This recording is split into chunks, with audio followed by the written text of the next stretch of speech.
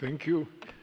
And we have some time for discussion.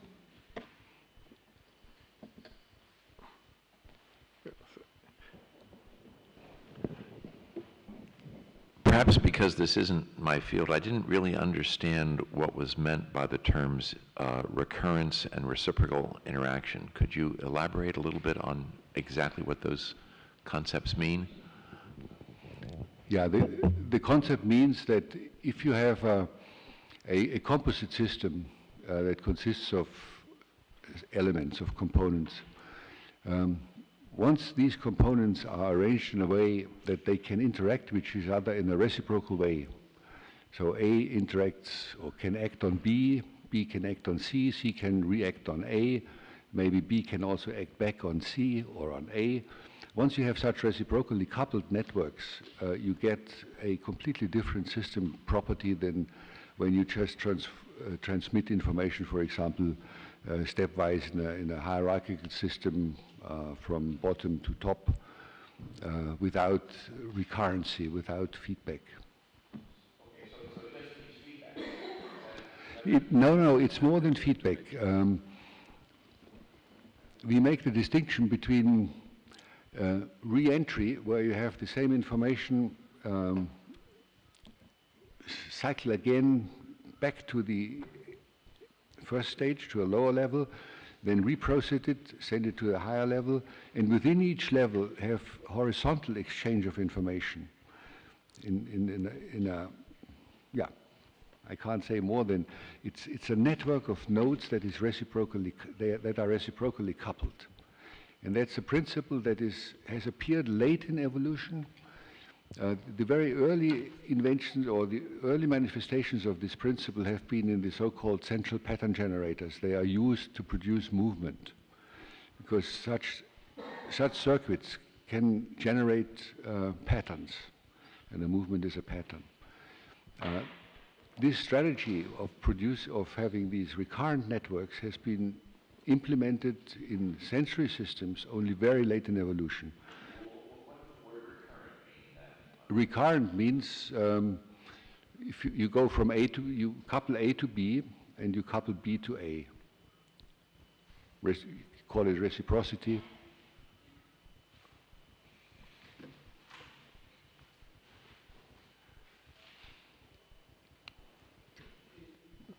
Yes. Like Philip's, I also have a question about the vocabulary. In this context, what do you call linear or nonlinear? Because I mean, neural networks, simple as they are nonlinear. I mean, there are these sigmoid functions and whatever. So when you say linear as opposed to nonlinear, what do you mean? Well, I should probably have said for those recurrent systems, highly nonlinear, because of course the deep learning networks, they have some nonlinearities because they're thresholding devices in the nodes. While these recurrent systems, they really are generative and they produce highly nonlinear dynamics by themselves. They are not dependent on any input function. They just entertain themselves actively and produce very nonlinear dynamics. Most of them, at least in natural systems, they hover close to criticality at the edge of chaos. This is where people think that the cerebral cortex, for example, is tuned in order to be able to explore as large a state space as possible. Okay, take this around.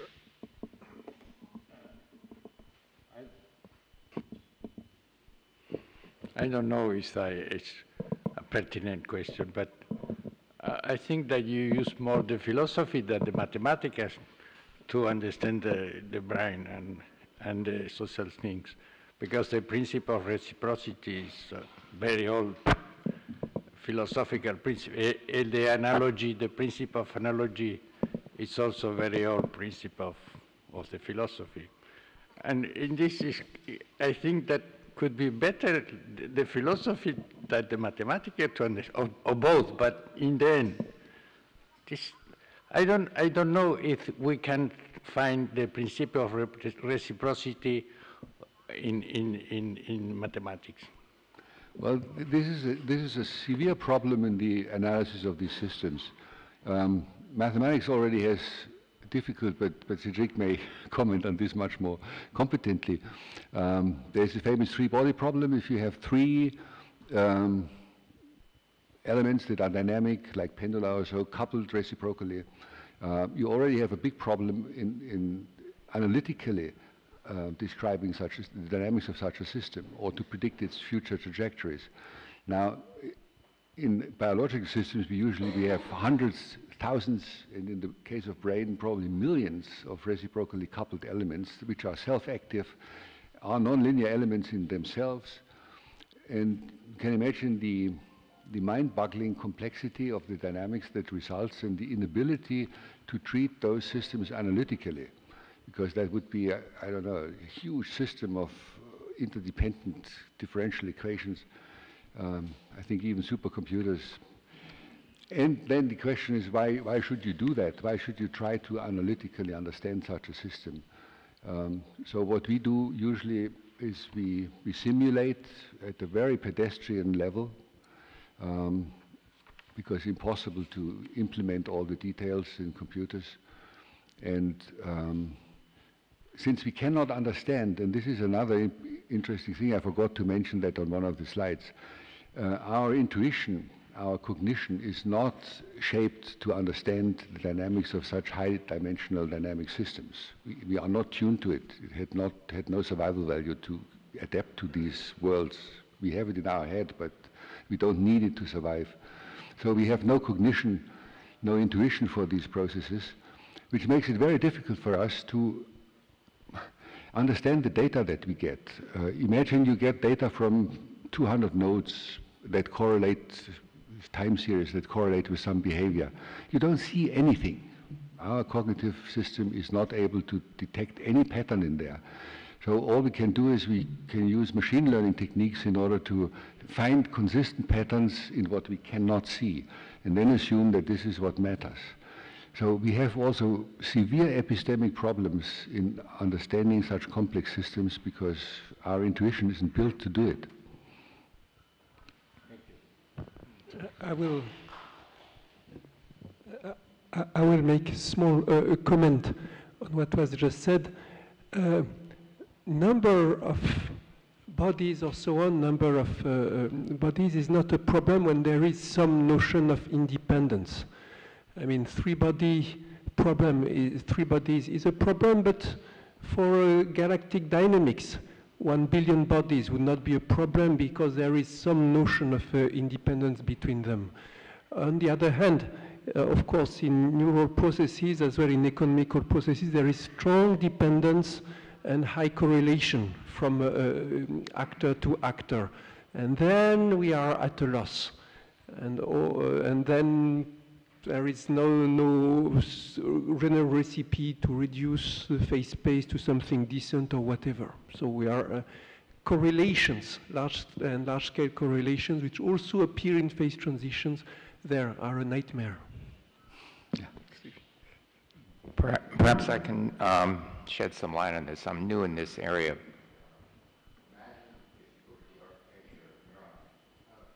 If you look at the architecture of neurons, you could have one neuron interfacing with inputting with as much as 10,000 other neurons, which go to another set of neurons.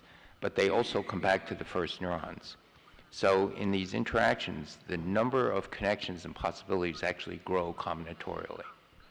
And because they're growing combinatorially, there's this new emergent complexity that we really don't have a clue as to what's going on. So it's not a simple feedback system in the sense of one single closed loop, because you're going combinatorially increasing. In the artificial neural nets where there is no feedback, but there are just hidden nodes, it in itself is also growing. But let's say they have 6 nodes. So, I mean, in the brain you have many, many nodes also feeding back on itself. And I think that's where it's hard to imagine and where we are not getting a good grasp on what the mechanism really is. And so that's, at least in the last year of my learning about this stuff, what's going on. I hope that helps. Very important. The first is a word of advertising. If any of you are interested in this notion of artificial intelligence, we will be having a symposium specifically on this after the main academy meeting on Wednesday and Thursday, and any of you are very welcome to stay. I think some of the people will be there will defend the power of neural networks, even in their current state, and I don't want to speak for them, but I was wondering whether, Wolf, you slightly underestimated the self-organization of these networks, because even if they are feed-forward, in fact, they also have a feedback component, because feed-forward, the activation is propagated, but feedback, the gradient of the error is being propagated backward and changes the system. And so they self-organize in a rather remarkable way. For instance, to, let's say you expose them to paintings, they're able to separate the style of the painting from the content of the painting, and the style can be applied to new paintings. It's rather spectacular results. And there are strong developments in this area also, which indeed make them more coupled to themselves. So one development is the addition of an attention network, which is able to select a subpart of the input and say this is the important part to focus on, and there is learning of this attention network itself. So that creates a loop. And the second one, which I think you mentioned, is the hidden units can be self-connected, and there are learning algorithms by propagation through time that allow learning of these recurrent connections as well. So the complexity even of the existing networks, I think we will agree that they are not sufficient for human cognition, but they are already very self-coupled in various ways. Yeah, I did by no means want to play them down. The performances are fantastic, but they differ in some essential aspects from biological systems. And there's a recent paper in Nature that came from the Google group in London, who also produced the system that played the Go.